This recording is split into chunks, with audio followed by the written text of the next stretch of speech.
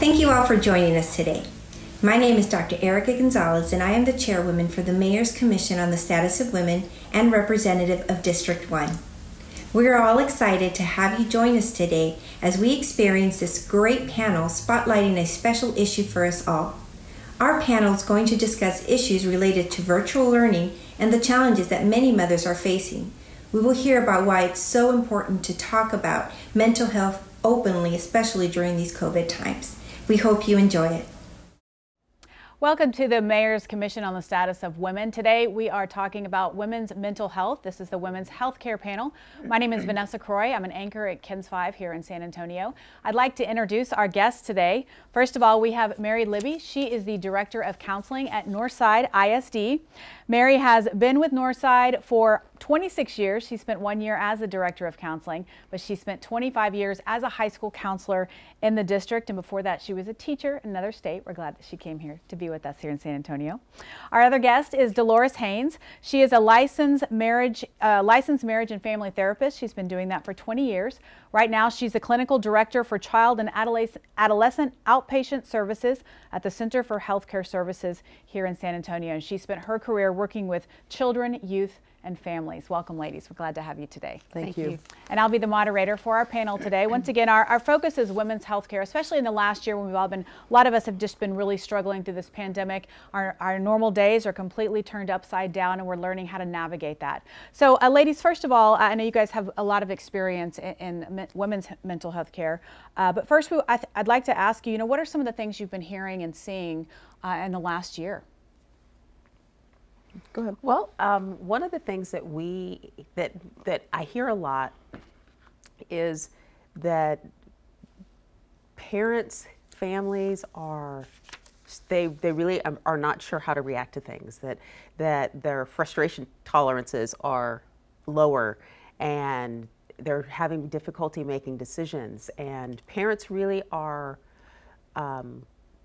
wanting to make sure that they also have a sounding board or a support network of some sort, because they're not sure what to do. Mm-hmm. There's been no map for this, right? Is one day everything's the way it's always been, and then the next day it's not. And over the last year, I've seen an incredible number of families figure out what needs to happen to just make it okay. It may not be perfect, but they're making it okay. And being in the school district, not only working with parents of our students, but staff members as well, and how to flip the job, how to flip the home, how to make sure that everything happens the way it needs to. You just hear a different level of stress. When we first started, it was almost fight or flight. And it's still a little overwhelming, I know, but families are in a different place. As with everybody, though, they're just ready for the next part to go. Well, and one thing I wanted to ask you as well is, initially it was finding that balance, like you just mentioned, but I think a lot of women are still finding that balance because perhaps their husbands are going back to work, they're going back to work, kids may still be learning from home. So how do you continue working through that balance? I prefer to use the word integration than balance. I don't think we can balance life. There's not an equal of this and an equal of that and an equal of that.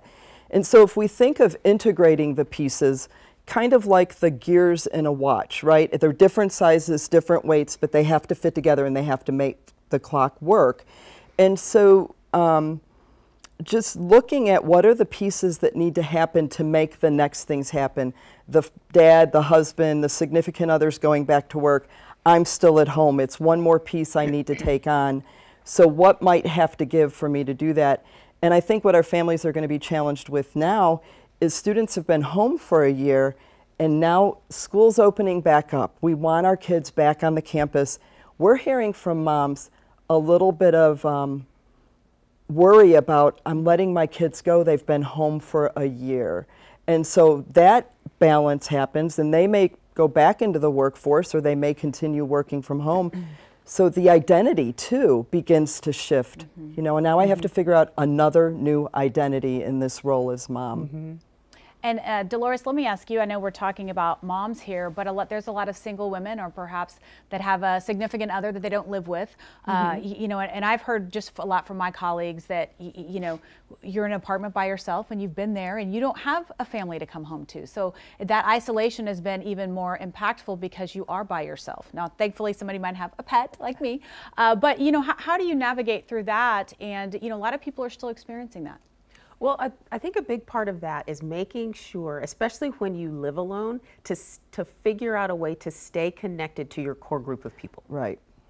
Whether that is through Zoom calls or FaceTime or phone calls or appropriately spaced outdoor activities, making sure that you have built a network around you to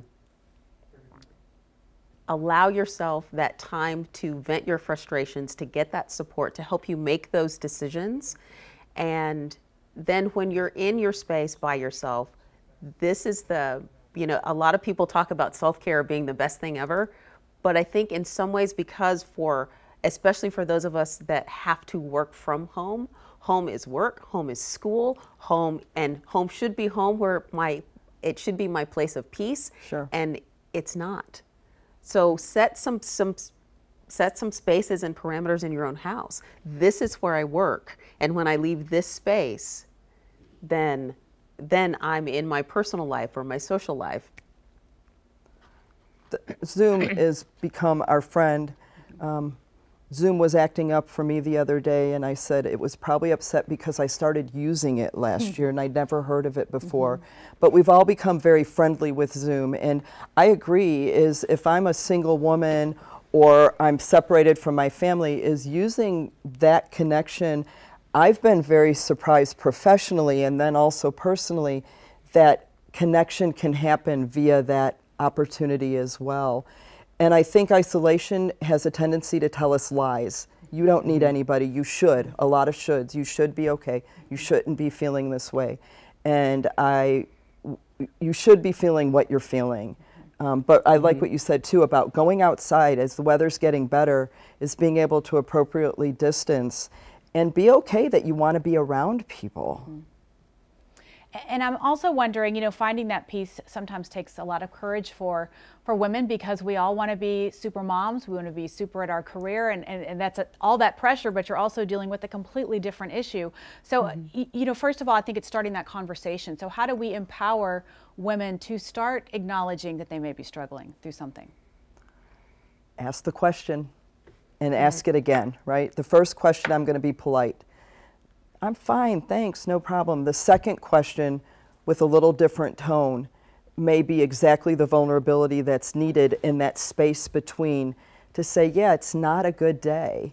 Or to ask a specific question. What has it been like for you these last months? I know you live alone. Tell me about that. Absolutely, I absolutely agree with that. How have you been is almost too global of a question. Right.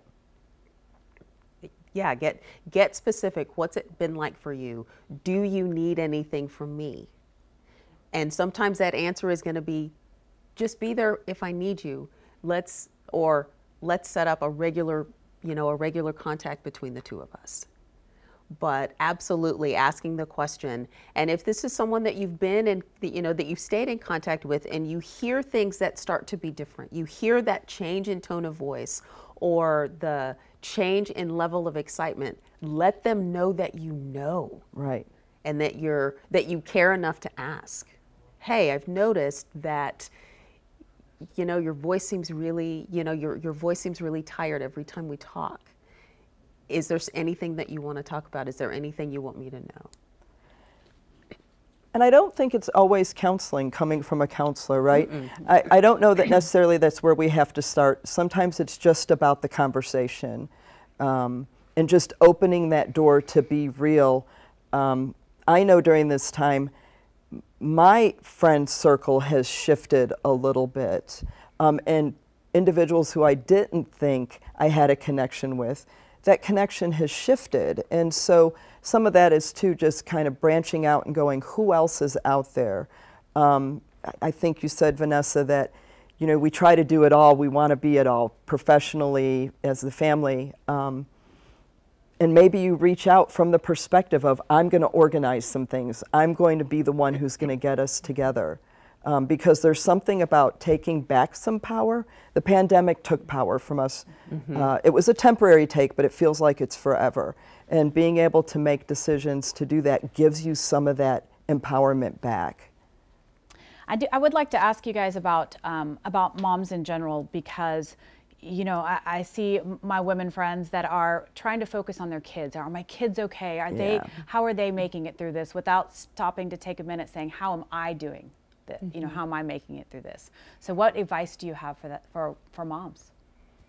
I think for moms especially, because there is that expectation that mom's taking care of the kids, she's taking care of the house, she's working, she's doing all of these things. But I think if mom can look at, well, one, look at her mental health as part of her overall health. If you are feeling mentally well, if you are not mentally tired, then you are a better person in the whole rest of your life. Exactly. Yes. And also looking at the fact that if I, as a mom, am overwhelmed with everything and I'm having trouble making decisions for myself, much less my family, that really can put us on a trajectory of instability, which I know is going to affect my kids. So if I, as a mom, can take some time, some space in my life to take care of myself, even if that means I'm taking my end of day work routine, if I'm working at home, is I leave the house, I walk around the block, and then I come in the front door, and now I'm home. If I'm taking those little moments that are available to me to take care of myself, then I am a better mom when when Zoom acts up for school, or when, you know, when we have just the regular family sibling rivalries that are going on. I'm better because I have taken that time for myself, because I know that I've got people that depend on me to take care of them. And it's a role that we want, right? We're the mom of the house. We don't have to change everything. It's one small change. Decide one small thing you're going to do different. And I like that. Walk outside, walk down the driveway, come back in as mom's home. And what we show our kids is what they're going to show back to us. So I'm not a fan of faking it. I think it's okay to be real with our kids, appropriately real. You know, mom's having a bad day today. There's a lot going on, and so yeah, my heart's a little bit sad today, but we're going to work through this and we're going to move forward as a family. So also modeling how to talk about, I don't feel okay, and it's okay that I don't, and we're going to move forward with that. And what advice, that was my next question, what advice would you have for moms who are really struggling with how to say it? You know, I mean, it does take a lot of courage to tell your family that you are struggling. Go ahead, Mary. I think just say it. You know, again, if you and your spouse have had an argument, you don't want to share about that, right? There's things that our children appropriately can hear, and there's things they shouldn't. But I think it's just owning your feelings. I'm feeling sad. I'm feeling tired. I'm a little scared today. You know, I was listening to Dr. Fauci, and I learned some things, and I'm trying to figure out how I can be okay with that. We're going to be okay, right? But owning the feelings, and we don't have to own the big ones. Like, we can do sad, mad, glad, and scared. Let's just do the basic ones, and just identify it with reassurance as well, as a mom's going to do, right? Because we're going to wrap that up in a way that says, but we're going to be okay as a family. Right. And Delores, what advice would you have for young women that perhaps don't have a family yet, but they still need to find someone to speak with, to talk to? You know, how do they approach that with their parents or their friends? I think absolutely the same way, is be honest about what's going on. Yeah. Because especially if you're talking to people that know you, right, they're going to see through that. So just like Mary said, own the feelings, acknowledge the feelings, and how the feelings are, what they're affecting you with.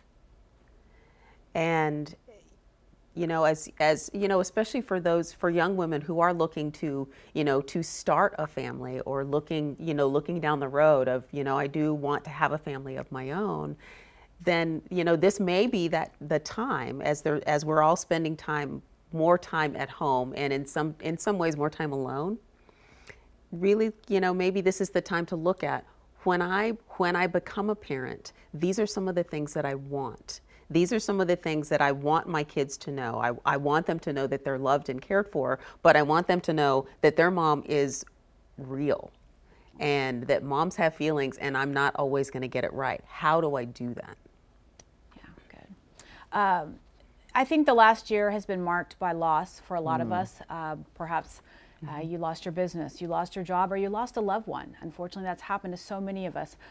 What is your advice for navigating through those feelings and working through that?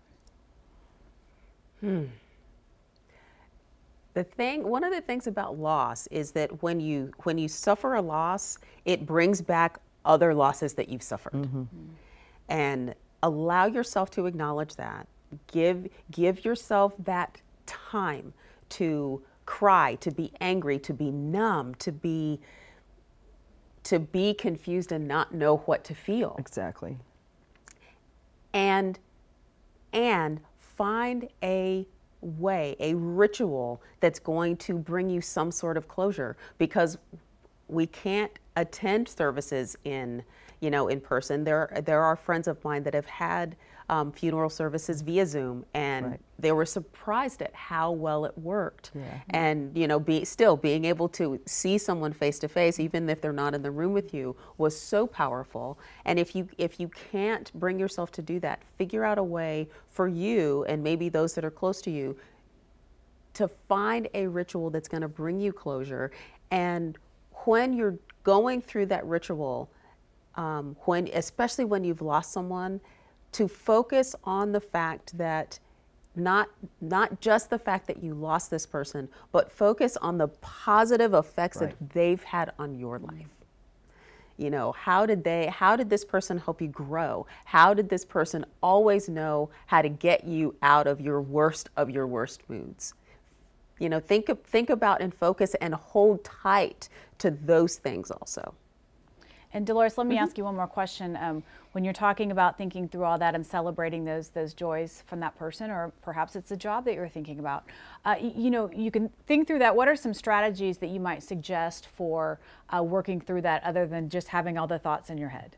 Write it down. I mean, use art, poetry, drawing, spoken word, songs, music. Use the talents that you have, and let it be personal, but let it out. You're absolutely right. Don't let it just sit in your head, because sometimes when we get so self-focused, we can get ourselves into a really bad place. Exactly. Get it out of your head, but let it come from your heart. Yeah. Mary, do you have anything to add to that? Well, grief is a process, and that's something I think we forget as well. We want it to be an event. It happened, and I need to move forward. I need to get over it, right? That's what you hear frequently people say. And allow the process, and the memories are so important. You mentioned art and writing, dance, journaling, anything that comes out. And speaking from the heart means you can't do one and done. It's going to take a little bit of time. It may be, again, a little bit here and a little bit there. And you'll know when it's moved, because the pain has shifted. The pain doesn't go away. Whether it's I've lost my job and I feel resentful and angry about that and fearful, or I've lost a loved one, that pain still is going to rear up. And pain is what we should be feeling, hurt and so forth. But doing something with all that. Memories are so important. There's a reason with death we have so many rituals. But I think it's important with the loss of a relationship or the loss of work, is to kind of look too about what the memories are. Not everything is always bad, right? Everything comes with a good and a bad, and acknowledging what was good and walking away with that is really hopeful as well. And Mary, let me ask you as well, working with children in the school system all the time, sometimes we hear it. I'm a former counselor. Right. Children will come to us and say, you know, I'm feeling this, I'm not sure how I don't understand my feelings. But what would you suggest for moms out there who can tell their child is suffering, but they're just not sure how to approach that? Ask. Right? Tell me what's going on. Draw with your student. Your student, it's your own child. Just draw, you know, what's going on. Let's draw together. That brings out a lot of conversation. And don't forget to utilize the schools. Every public school in San Antonio has professional school counselors who are trained. We're the first level mental health professionals on the campus, and we're trained to work with families and students through that as well, whether they're virtual or in person. Zoom has worked just fine for being able to provide counseling services as well. It's been a pleasant surprise, I guess, as we talk about pleasant memories through all this, that it's going to work as well. Children don't always know how to identify feelings. And again, we don't need the big ones. We don't have to talk about despair, and we don't have to talk about guilt. But sad, mad, glad, and scared are just basic enough to get the conversation going. If they're little bitties, have them draw faces, right? Like when you go to the emergency room and they have the pain faces. And then just tell me about that. Just the question, tell me about that. And they're going to tell you what they're ready to tell. They don't always withhold. They don't always know, and it has to process as well. Delores, let me ask you, what about families that may have young adults, teenagers that, you know, I taught high school for a long time, and sometimes you that clam up and just don't want to talk about things. You know, how do families work with if they have teens or older children? Well, I think for the families with teenagers, it can be especially difficult because here you've got this, you know, your teen whose friends are really the most important part of their life, and they don't have that right now. And not in the way that they're used to, and probably not the way that they want. So they, you know, they may feel stuck with, you know, I've got to spend all this time with my family. And as a parent, I really think that sitting down with your teenager and just reminding them, I am here for you. I know that this year has been nothing like if you'd asked me 5 years ago if we were going to spend a year at home, I would not have believed that, but here we are. Right. And I want you to remember that I am here for you, and I do want the best for you. And I respect your need to talk to your friends, but in my heart of hearts, in my mother's heart, if you will, I want to make sure that you are taken care of. And that means that I want to help you deal with whatever feelings you're having, and some of them may be difficult. And Mary, you brought up a really good point earlier about, oh, let's draw about it, or let's draw, or get some coloring books, because often when children and adolescents have the difficult things to talk about, they don't want to look at you. They don't want to make eye contact. And so having the deck of cards or the game or the coloring book there and available as something to distract you and not have to feel as vulnerable as looking at you face to face, a lot can come out that way. And, you know, as you know, when speaking to parents about that, remember that, you know, when you ask that teenager what's going on with you, there may be some things that you hear that you don't like, right, and that are a big surprise to you. And it's okay to be surprised. Let your kids talk as long as they want to. And, you know, you may have to take some space to process what you've heard as the parent first, and then, you know, but come back to that. And hey, you know, you said a couple of things that I would really like to find out more about. When is a good time? When can you and I, sit again and open this back up? And I'd like to ask you, Mary, we can start with you. You know, what advice do you have for women that may think life is wonderful and I don't have any of these problems? You know, how would you sit back and reflect and kind of work through your feelings?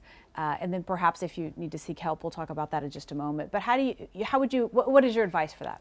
Well, I think some women in their situation may have adjusted, but have weathered okay. You know, it's not, some people like to be alone. I don't know many of those people, but even in the best of times, there's always a place for self-reflection. So my very best friend Pinterest sometimes has journal prompts, right, for single women, for dog lovers, whatever, and just allowing yourself the opportunity to start writing. And whether you do it by bullet points or you just write big words, whatever that needs to look like, as a way to just explore what the year's been like. What maybe set goals for what's coming up, to reflect on what you want to do as a do-over. It doesn't mean you had an awful year, but there's always a place for reflection and contemplation. So Delores, do you have any advice to add to that?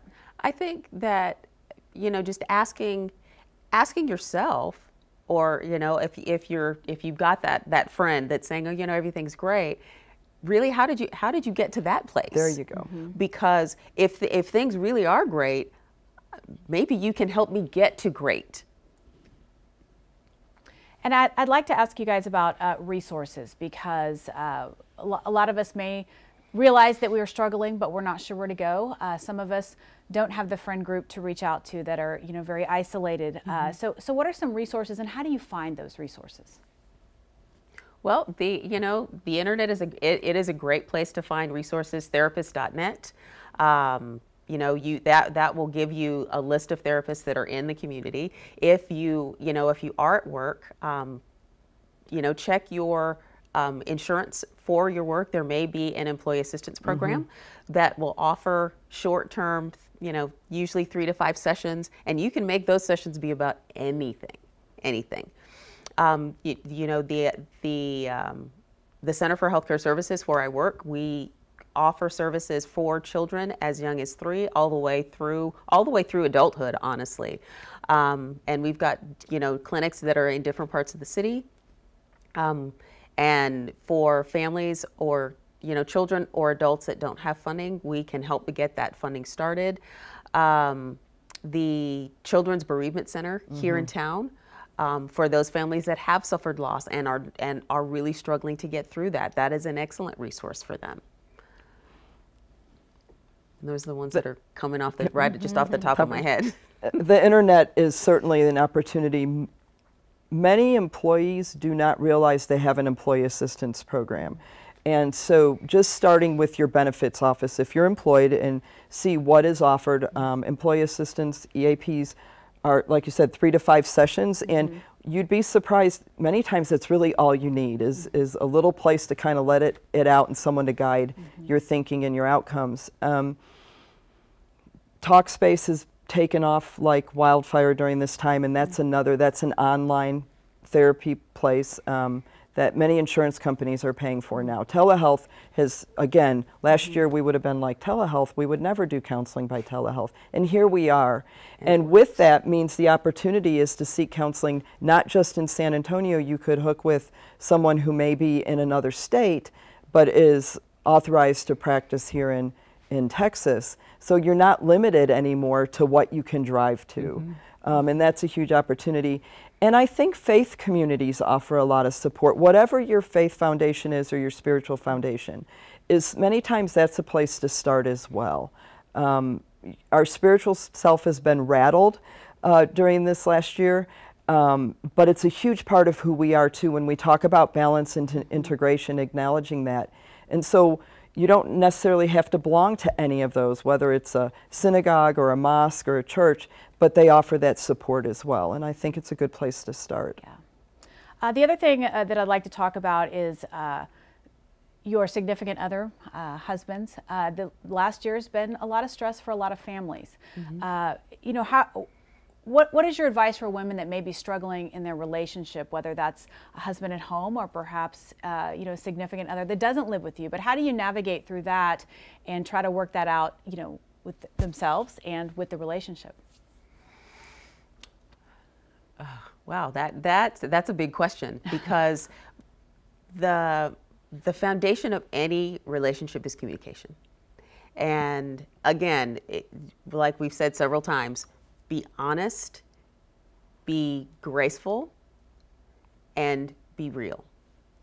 Because if you have a significant other, whether they live with you or they don't, they know when you're faking it. They know when something's wrong. And you know, and they should also be asking and telling you the same things, like, hey, what's going on? This tone of voice is really not like you. Is everything okay? And especially, I think there is a special kind of tension if both spouses are working from home, because it's another one of those situations where home is everything, and I don't have that space that I usually have with people that aren't you. And so if I get frustrated with something at work, something that you're usually not even involved in, there is a very good chance that I'm going to take that work frustration out on you. And that's not, and realizing that even emotionally, especially emotionally, we've got to set some good boundaries. And when you've done it, because we all have taken something out on someone unintentionally, but when you know you've done it, own it. And, I'm really sorry about that. I've had a really rough day at work. Can we start over? And, hitting the rewind button on an intense conversation is a good thing, because if you're both upset and you just start firing words back and forth with each other, you've probably said something that, oh, wow, I shouldn't have said that. Can we just hit the rewind? Because what I really want to say is this. I do appreciate the fact that we both, that we are here, that we do have each other, but sometimes it's really hard because we are not remaining connected with our friend group as much as I would like. And so you're getting everything, whereas before we had more of a support group of people that could get us through that, so that together this is kind of our place of peace. I think acknowledging that it's hard for them too, right? So what you're feeling, they're going to feel something that matches that. Yeah. It may come differently from them. I'm not married. I have 2 dogs. We've weathered okay the dog owner relationship. But I have thought about what would it be like to have a spouse in the house, and we have to share workspace, and your work may end up being in the bedroom, and so now you don't even have a separate place that's just for you as a couple. And I've watched my friends kind of weather through that as well. If you're working together in the home, that becomes an issue. But if one's working outside the home and the other's in the home with the kids, right? So you've been all day with that, and you want them to come home and rescue you is really what I believe we're looking for. But communication is the most important thing. Being honest, accepting that you're not going to do it well all the time, and grace is a really, really big, like you said, do-over, right? Let's do a rewind. The pressure is hard. And I know many relationships haven't weathered this very well. But I've also heard of relationships that have gotten stronger through this. And I think each side has had to be willing to lay down their porcupine quills a little bit, right? And be willing to consider the relationship dance from a different perspective. And it comes with that humility of just saying, you know what, we're going to do this together, and I don't know what it's going to look like. As a woman, I think for me, the first thing I would have to teach myself is just be quiet, and just listen first without having to solve it, because a lot of times in the relationship is the mom or the wife, I want to fix it, right? So. I know when a lot of people say 2020, we think pandemic, right? That's the first word that comes to our mind. But 2021, I think, is also, to me, a lot about hope. So what is your advice for moving forward, for focusing on that hope and not focusing on what we just survived? Well, even though, it has been a year, and it has been difficult in a lot of ways, I think that one of the things that 2020 taught us is that we can support each other, and that this is a pandemic has a beginning and an end. The end might not have come nearly as quickly as we wanted, but there is an end to this. And once that, when we get to that end, are things going to go back to normal as we knew them? Who knows? Right. But focus on, when the pandemic is done and you have more choices and you have more freedoms, think about how are you going to use those to keep you strong, to keep you moving forward, and to allow you to be in that kind of the new place that the growth that you've experienced through the difficulty of 2020 has brought you to. And use that growth as a springboard forward, right? And hope it is going to end. The pandemic will end, but it won't end where we ended our normal before. There will be a different place that goes there. And we have seen a lot of really incredible things happen. We have seen the way families have pitched in for other families. We've seen where individuals have come to bat for others financially, emotionally, giving things. It feels to me like we've seen more of that. And I think during a time where the pandemic has forced us all to kind of come a little bit more even, it gives people an opportunity to rise up and look outside of themselves. And so the hope is going to come from what are we going to do next? But hope also comes from what did we do well? This part may not have done okay, but what did we do okay? What wonderful things have happened? What thing am I going to hold on to going forward that I'm not willing to give up this time? That I've let it slide in the past. I've thought it wasn't important, but it's become better. It hasn't become perfect, right? But it's become better, certainly. And do you guys have any closing remarks? Is there anything that we did not discuss that you feel it's important for someone to walk away with today? I think when it comes to your mental health, treat it like you do your physical health. Because if something's wrong with you physically, we tend not to ignore those things. But when it comes to mental health, I know that there's a lot of stigma surrounding mental health, but your mental health is as important to your overall health as your physical health. And so maybe with that is thinking the idea of calling it mental health, because there does come that stigma, emotional wellness, right? Is you can call it whatever you want to call it, but acknowledge that the physical piece is important, the emotional piece is important, and acknowledging all of that together is what's going to keep us whole. And that whole wellness gives us the strength we need to move into each day. So I like what you're saying about that, Delores, is acknowledging that the mental health matters. And the stigma's there, but we can also choose how we're going to wear that identity. And I don't minimize the challenges that individuals have, but we're not embarrassed to say we wear glasses, right? We're not embarrassed to say perhaps we need a hearing aid. And we no longer have to be embarrassed to say, I need a little emotional support or some mental health support.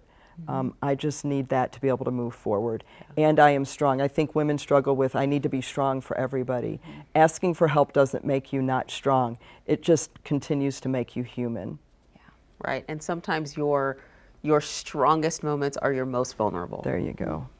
Exactly. Great advice, ladies. Well, thank you so much for joining us today, and thank everyone at home for joining us. I want to thank all of the amazing women on the Commission for putting their time and energy into this virtual event. Without them, we would not be able to do this.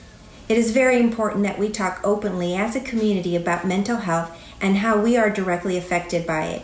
We must also serve as a community of growth and understanding. Know that as a Commission, we are here for you and ready to help any way that we can. Thank you for your time, and feel free to reach out to us if you have any questions or thoughts about addressing these issues. Please follow us on Facebook for more information and resources.